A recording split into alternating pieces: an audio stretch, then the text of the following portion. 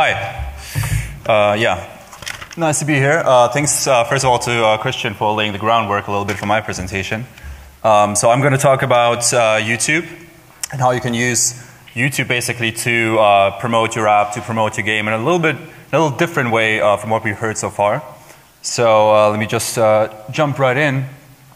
So first of all, why is YouTube relevant to your marketing efforts? Christian has already talked about it a bit. YouTube right now, or if you look at ad spending on digital right now, it's growing very massively.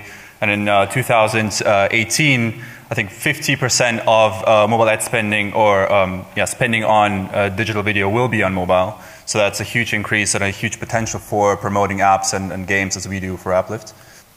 Also, if you look at what people consume, like what kind of properties they look at when they watch digital video, YouTube by far is #1 platform, as we already have heard today. And basically people who consume video on mobile or on digital, they almost every time go to YouTube. So basically YouTube already now is the most dominating platform for video consumption, for mobile video consumption, in a sense, one of the most relevant platforms for app promotion. What else makes YouTube very relevant? If you look at it, it has globally already above 1 billion unique users per month. In 2013, you had about 40% of views coming from mobile. I think this year it's approximately going to be around 50 to 60%, and it's expected to grow even further than that. So mobile is becoming very, very relevant for consuming videos on YouTube. 80% of the traffic actually comes from outside of the US, so YouTube is not even an US-only phenomenon, it's actually a global phenomenon. And as we already heard, YouTube is the #1 medium basically to reach the 18 to 34-year-olds, which is basically the key demographic for these games we promote at Applift, but also for several kinds of apps.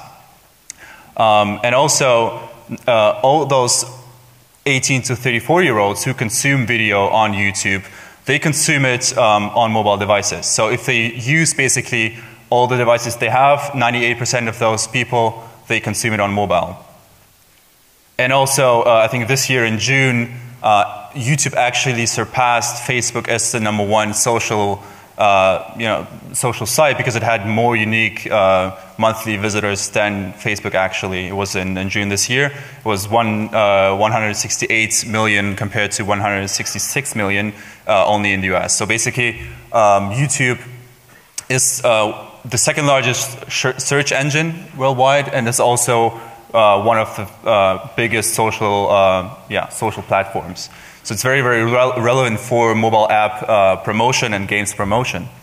And how can you use that, how can you utilize that to promote your app or to promote your game?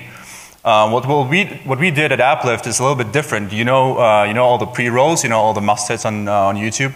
What we did, we went a little step further, and what we did, we contacted YouTube influencers directly. We contacted people who create videos, who upload them, who have a massive subscriber base, who talk about different kinds of content. It might be, beauty channels. It might be let's play videos. Any type of content that is suitable for, in our case, games promotion, but also apps promotion. And we've seen this slide already. Christian already had it on. Basically, it shows what kind of content people engage with the most, divided by gender. So if you look at females between 18 to 34, music is the #1 content.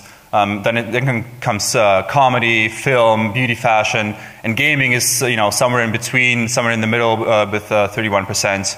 And if you look at the male side, gaming is the second most relevant content type where this key demographic engages with. And what we have seen from our experience so far, that is with females, comedy and fashion and beauty, and also gaming. Those the types of content where those key demographics engage with the most. And on the male side, gaming obviously is the #1 content that people engage with the most. And then comes again comedy and so on. And engagement can be a comment on the YouTube page, and can be a message to a friend, maybe a like, or maybe a post on Facebook, or anything like that. But in any way, it's something that creates a viral effect, and it's something that creates some sort of buzz around this video, and is then helping you again to promote your app or your game. What I'm going to show you next is basically an example of one of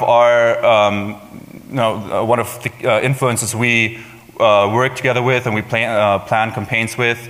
It's a bit of a mixture between gaming and comedy. It's a very unique style, and we used it in the past and continue using it because it has worked so well for us. So if you just click on the little play button there. Nope. No.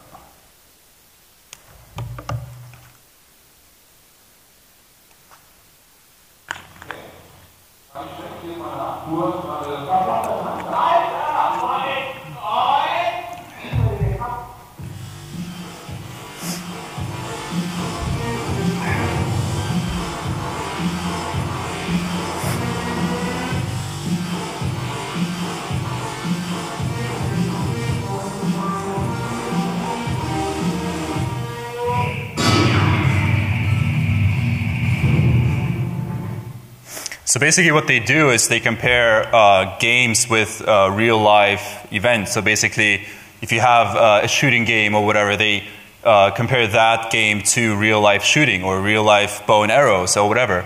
So it might be a very good idea to promote your game with this kind of content, with this kind of channel, to contact those influencers and create very specific content for promoting your game in this case. Because it might fit the audience that this channel has very well, and you might get very engaged users who are very interested in the topic, and will be, in the end, good users for your game. So let me continue with a bit of a layout of how to actually plan such a YouTube influencer campaign. And it sounds very trivial, but it's actually not, because the first thing you need to ensure is basically to find a YouTube channel or a YouTube influencer that fits your app or your game very well. And this is not as trivial as it sounds, because if you don't have this game audience fit, then your ad or the content you create or the influencer creates will be very intrusive, and the audience will just simply not engage with it, or in any way like it or watch it. So the very first thing you need to do is to ensure that you have this game audience fit. And also you need to ensure, which again, not very trivial, is to have a commitment from this influencer to actually produce something that is meaningful, which is high quality. And I've put in brackets the word payment, because it's not, again, it's a very important aspect here. When we talk about promoting apps or games, we talk about CPI as a commercial model. In this case, actually, what we have found that flat fee upfront payments are much more likely to lead to an outcome that is most beneficial for you and has the most impact. And it will also ensure the most commitment from these kinds of influencers, because what you have to understand is that those people work on these videos for quite an amount of time. And they need to be sure that they, get paid. It's just as simple as that. And when they don't have any experience in promoting apps or games on their channels, they will simply not do it. So to get this commitment from those influencers, and this is the way we work at Applift. We basically work on flat fee upfront payments, which is guarantees the sort of commitment we need to be able to have very high quality video. The second thing is you need to kind of understand the influencer's audience, because you just need to know, okay, what kind of audience is that? What kind of game or app am I actually promoting there, and what's the best fit again? And also to kind of reserve a right to still influence the content. So you don't just say, okay, here's my game, here's my app, just do whatever you want, but you need to kind of still reserve a right to influence the video content and the quality of whatever you want to do. And also define a very appropriate media strategy. Just a bit of an example here. What you could do if you promote a game on a YouTube channel through specifically designed content is you could go to a very large YouTube influencer with a lot of followers, with a monthly viewer base of about 500,000 or 1 million, and you can create one specific video, which will then yield a bunch of downloads. Or what you could do is go to a little bit smaller YouTube influencer and create a series of downloads or a series of videos which will then create also downloads or generate downloads, but also have a much more engaged audience. So you have basically to think about, okay, is it about quantity here for me, or is it about quality? Do I want to really have a burst effect with my campaign? So I'd rather go to someone who's very big, who can generate a lot of views in a very short amount of time. Or is my strategy to really have a branding effect, to have a very engaged audience? So maybe in that case, it's better to look for someone who is a smaller YouTube influencer who creates very high quality Let's Play videos, and then engages with his audience, and then basically tells them, for example, join my alliance. I'm going to post videos every week, and you can join me, you can play with me, you can play against me, and this way you can have a much more different sort of outcome from such a YouTube influencer campaign. And then also very, very important, and again not very trivial, or it sounds trivial but it's not, is actually to integrate the game properly in the video content, and also to be able to, or to be sure that the tracking links actually work and the tracking links are put at the right spot. So what we do is we put the tracking links in the description box of those YouTube videos. So it's basically, again, trackable. Obviously, you will have those people who will click from desktop devices, so you need to make sure that you have some sort of landing page that tells the user this link only works from a mobile device. But these are all the small things you need to be aware of when thinking or when creating such a YouTube influencer campaign. And also to make sure to brief the YouTube influencer that these type of links only work for mobile devices, so it always helps that this fact is being emphasized. These are two cases we at Applift have done in the past. So the first one was with a casual game. We did basically one video on a YouTube channel. As I mentioned, we work on flat fee upfront payments.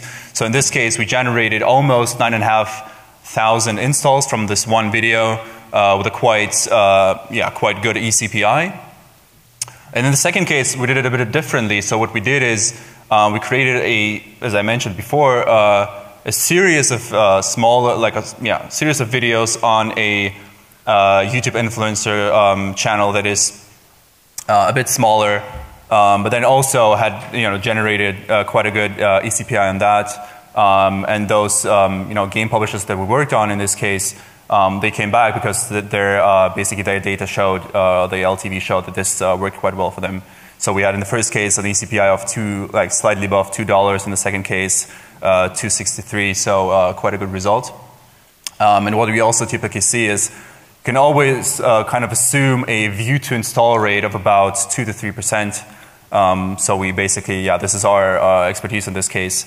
And in these cases worked out quite well, and the game publishers continue to work with us in this. Basically, if you look at a YouTube campaign, you need to be aware that it's not like advertising on mobile. You can just start a campaign basically the next week or the next day even. You just have to really plan it ahead. If you really want to do it well, it can take up to 4 to 5 weeks. So basically what we do is we work together very closely with the game publishers. We define we together with them speak about the target group they have for their game, and basically have a campaign briefing with the game publisher and on the other side with the YouTube influencer. So we really speak about the type of content we want to create, about the media strategy as I was talking about. Do you really want to go to a very large YouTube influencer, or do you want to go to a rather small influencer, create a series of videos? Or do you even want to go to several kinds of YouTube influencers in the same country or different countries? So we really need to make like a campaign briefing and then have a pre-selection of YouTube influencers that are willing to promote this kind of game or this kind of app, and then have the game publisher or the app publisher in the end decide which kind of channel they want to go with. And this takes quite some time because, I mean, it's basically people's business. You deal with artists. YouTube influencers see themselves as artists and not as business people at the very first. So they see themselves as artists, and you really need to speak thoroughly with them, to speak about the content, to speak about the quality, and what you actually want them to do. And in the end, basically you have a creative concept which is then basically done by the YouTube influencer. They do the video, they create the animation. If it's a Let's Play video, they play the game, and they put something online, maybe even a series of videos. What usually has worked quite well for us in the past is when before the actual video they announce this kind of video either in the last video before our video, or they even have most of them have a social media channel like Facebook or Instagram or Twitter. So they announce the next video on those channels, which kind of helps to generate a bit of buzz for the video we want to, we really want to push. And then basically what happens is once the video is online, the most views come in within the first, say, 5 or 7 days, maybe 10 days. And then again, it helps to kind of support this video by, again, pushing on social media, by reminding the subscriber base to, again, watch the video. And if you have a series of videos, you can always engage with the viewers and say, okay, next week I'm going to post another video. If you want, you can play with me in my alliance, and I'm going to be a level, I don't know, 10, whatever, and we can play against each other, we can play together, and this is kind of helps to engage your audience or the audience of the YouTube influencer. So basically what we as Applift can do, we have access, as I mentioned, to all sorts of different YouTube influencers all around the world. It's not as easy to contact them all because they have, they are basically artists, so it's not very business-like at some point, but still we can manage basically to run campaigns in all the relevant markets that there are for apps, but also for games, ranging from small-size influencers to very large ones, whatever you want, depending on the media strategy you define for yourself. And then basically to generate those earned organic views, which is kind of important here because working together with YouTube influencers or promoting apps or games on those channels is not really perceived as advertisement, it's perceived as entertainment. Because the people who subscribe to those channels, they actively seek those videos. They want to be entertained by someone who plays a game or by someone who talks on a beauty channel about the newest casual game, for example, or on a comedy channel, talking about the top 10 things to do when you're bored. So, I mean, this is something we did, and it worked out quite well, just for promoting a casual game. And basically, what I already mentioned, we work on fixed budget upfront deals, which helps a lot to get the attention of those influencers, to get their commitment, and to ultimately generate something that is beneficial for your app or for your game. Basically, that's it. If you have any questions, I'll be around. Please come to me and speak to me. If you have any questions, I'll be happy to answer them. And yeah, then enjoy the rest of the afternoon.